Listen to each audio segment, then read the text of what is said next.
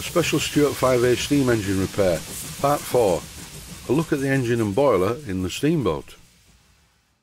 Yesterday I had to have an eye test. This is because I have type 2 diabetes and I have this checked once a year.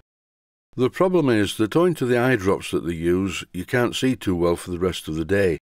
Everything you look at is very overexposed, so it's not a good idea to go in the workshop and operate machinery. To make my daily video, I thought it was a good idea to show you these photographs of the now partially dismantled Stuart 5A in the boat. This first shot may be a bit puzzling. You can see the chimney and you can see the piping and a bit of the boiler and the canopy. So where's the engine? Here it is. This is the owner of the boat, and he's got his hand on the reversing lever, and you can clearly see how the engine fitted into the boat before it was removed for repair. As this is a proper steam engine, not a small model, note the diameter of the piping. The diameter is quite large because after all a steam engine is a gas engine and you need to be able to supply a high volume of steam to the boiler and then exhaust this steam as quickly as possible without any restrictions once it's done its work. In this shot you get the general idea of the boat. It's not the most beautiful thing I've ever seen, it's very practical. The weather in England is never particularly good, well, rarely anyway. So the canopy is quite a good idea. And the layout is quite neat. I wonder what the idea of the gas canister hanging off the back is. Possibly the boat is gas-fired. I will ask the owner when I speak to him. The boiler is enclosed in a metal box and it has lots of heat-resistant material in there. And the construction is a main central tube and then water tubes that go down from the central tube to a pair of smaller tubes at each side. This gives quite a large surface area and the boiler itself is quite efficient. Once I've finished repairing this engine and it's back in the boat, the owner suggested that I drove down to where it is and had a ride in it. Well, I don't need twice telling about that one.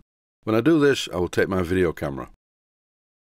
Over the years, I've built and sailed quite a few model steamboats, but I've never been in a full-size one, so I really do look forward to that event. Here's a close-up of the engine when it was in the boat. The piece of plastic that you see on the side of the engine is just a splash guard to stop the oil from going everywhere. And the tank nearest the camera is the oil tank that supplies the oil to the bearings. And this is where the problem with the engine started. At some stage, some foreign bodies have got into the oil tank and blocked one of the oil ways to the front bearing. By the way, when I use the term foreign bodies, this is not a racist comment. It's just the best term that I can think to use to describe what blocked up the oilways. A foreign body is considerably different to a dead body, unless it's a dead body of a fly or a moth or a wasp. I'm not 100% sure, but I think this boiler is coal-fired. On the front of it, down at the right-hand side of the picture, there is what suspiciously looks like a firehole door. Here's a magnified view of the same photograph. And you can see from the oil tank there's a pipe that goes to the oil pump, which pumps oil to the bearing. And because there are oil ways drilled from the centre part of the crankshaft through the crank webs to the crank pins, this is how the lubricating oil is supplied to both of the big end brasses. There's a smaller oil tank on the other side, and this is the reservoir for the oil that gets pumped into the cylinders using the high-pressure mechanical lubricator. This is an interesting steamboat. It's not as pretty as some that I've seen, but it's very interesting to look at, and very mechanical. And this boat doesn't have a tiller, it has a proper small steering wheel. And I think I can see what looks like a fold-down seat, so the person driving the boat can sit down to do this. And I would assume that the man who drives the boat from this position possibly also stokes the boiler and checks the water level. At the right-hand side of the photograph, I think you can see what is a check valve or clack valve and the water gauge itself. Here's a shot of the pressure gauge and you can see the red line is at 100 pounds per square inch. Quite a few viewers ask me what is the horsepower of these type of engines. Well, a twin Stuart 5A, what's the horsepower of it? I read in a Stuart catalogue somewhere that the specification for a standard single 5A running at 80 pounds per square inch is 1.5 horsepower. So I guess this engine is going to be 3 horsepower at 80 pounds per square inch and maybe a bit more because it's running at 100 pounds per square inch.